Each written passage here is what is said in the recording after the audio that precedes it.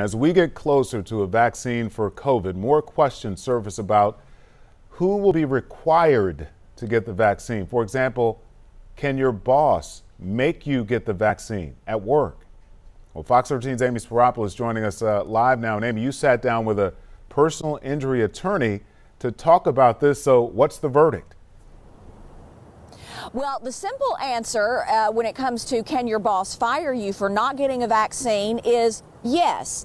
There are so many questions out there right now, Ernie, and lots of folks are asking all of these questions. You know, attorneys tell me across the state, really across the country, that they are being bombarded with legal questions in this what they call COVID season. We sat down with Quentin Brogdon, who answered all those questions. He says the phone is ringing off the hook in his law firm. He's been practicing law for some 30 plus years, helping people. He said there is a lot of gray area, though. That is what we need to keep in mind, like what you do for a living, what your state requirements are. Attorneys tell me this is really testing their legal system. And right now, something a lot of people are asking about, but the answer, can you be fired? The simple answer is yes. What about wearing a mask? Well, you can't be fired for not wearing a mask on the job, but you can be fired for insubordination. Midst of a 100-year pandemic, and it is testing our legal system like never before.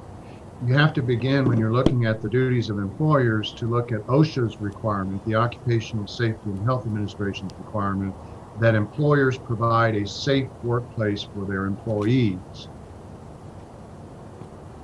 Now, another question that folks are asking, can you be fired for going to a large gathering, not wearing your mask? Well, you know, that's an interesting one. And like anything, you know, different people may have different answers. But the bottom line is legality and proof. We're going to talk about that coming up this morning on Good Morning Memphis. We are live this morning. Amy Sparopoulos, Fox 13 News.